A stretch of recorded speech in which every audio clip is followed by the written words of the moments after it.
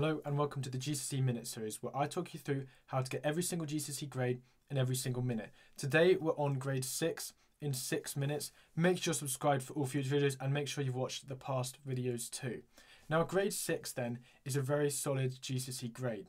For this you need around 60% in the exam, so comfortably over half marks, not into the kind of 70s, 80s, 90s where you'd expect to see the grades 7s, 8s and 9s, but you do need to know and get a majority of the marks, a strong majority of the marks. So the first thing I want to talk about then is the mindset for grade 6. Now, you will need to revise. You want to conserve your energy, so focus on the topics that come up the most and you don't want to overcomplicate things, okay? We're not aiming for perfection for a grade 6. You're just aiming to know as much as you can. But it's really important to remember that you don't need to target every single tiny little topic, ones that you find really difficult. As I said, it's better to conserve your energy, especially if you're aiming for 6s across the board. Now in class, you do want to focus, okay? You want to focus and ask questions in class. Last week for the grade 5, I talked about how you need to focus, but if you want a grade 6, you do want to ask the odd question or at least listen very carefully, make notes, try and work hard in class generally, and this includes doing your homework as well. I would also be attending revision sessions that the schools hold.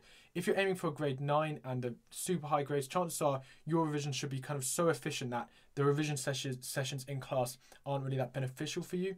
But aiming for 6, I would attend as many revision sessions as I could. Now, for maths, you need to focus on the hard areas and the areas that come up the most. So you want to revise the topics that come up the most. You want to get to know the formula sheet as well. Okay, so the sheet that you're going to get in the exam, that's really, really important to do. And you want to be doing a little bit of daily maths as well. For English language then, my main advice for English language is to focus your efforts on the 40-mark questions, okay? This is about 50% of your GCSE English language grade. So you can get a 6 if you really target these questions and then do pretty well in the other questions, including those easy little 1-mark questions in English language. Now, I have done and will do videos on this because I have a lot of advice for the 40-mark questions. I would really recommend buying the questions on my website so you can see an example of a 40-mark story and a 40-mark article and see what I do. Within those documents, I also contain lots of advice about how to get the top marks in those questions. Each one is only £2.99. I'd really recommend getting that. If not, if you don't have the money or anything, don't worry. I will be doing lots of videos explaining in as much detail as I can. I don't want to price out any students because I understand that everyone is a student. So I'd focus on those 40-mark questions for English language. You don't want to practice loads, but you want to practice a little bit.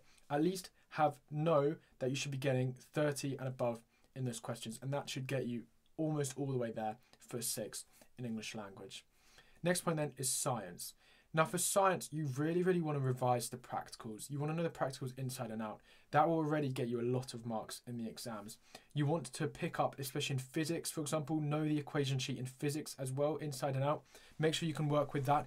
Honestly, in physics, if you could do the equations well and you know the practicals, you're really close to grade 6 in that. For the other subjects, you do want to know them, you do want to revise them a little bit, but once again, you don't want to go into too much detail. So revise the topics that come up consistently, look through some past papers, make sure you're fairly familiar with that. Now, as a revision strategy, you want to be doing around 1 topic per day. Now, what I would be doing, so 1 subject per day, and within that subject, 1 topic per day. So you do want to revise. This is a slight change from the grade 5s, 4s, where you were doing a little bit of revision, but you're trying to be distracted and stuff. I would aim, as a rough guide, to be doing 1 subject per day. You can write this in before the week, so sometimes people like to print out the kind of weekly view. You may have a whiteboard where you can do that. I always recommend a planner, anything. Just add some structure to your revision once a week. You want to be balancing as well the subjects and the kind of level that you're doing. 6s abroad across the subjects is actually quite difficult to do because you need quite a good base knowledge in every single subject. So if you're aiming for that, you need to be on top of the grades and you need to know which subjects you're less likely to get a 6 in, which subjects you're more likely to get a 6 in. If you're quite good, have a good base knowledge in many subjects, you should be close to a 6 in those. Personally, 6 is kind of the first grade where it's very hard to just naturally get in the exam without any revision.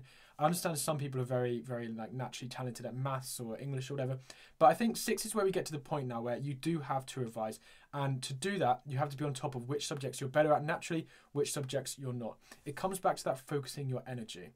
So in conclusion then, A grade 6 is a step up from a 5. You do need to get the majority of the marks. What you need to do now is start thinking about organising your revision. I've given some tips in this video about how to organise your revision and how I'd approach that. Plan it weekly. Do one subject a day, sorry. Go to extra revision sessions. Put some extra effort in. Focus on the core subjects. I've given some advice for those. For the other non-core subjects, you do want to be listening in class. You want to be making some resources. You don't want to go overboard. So for English, because you don't want to get a 7, this is for a 6. English, you don't want to be writing the other questions. I'd just focus on the 40 markers.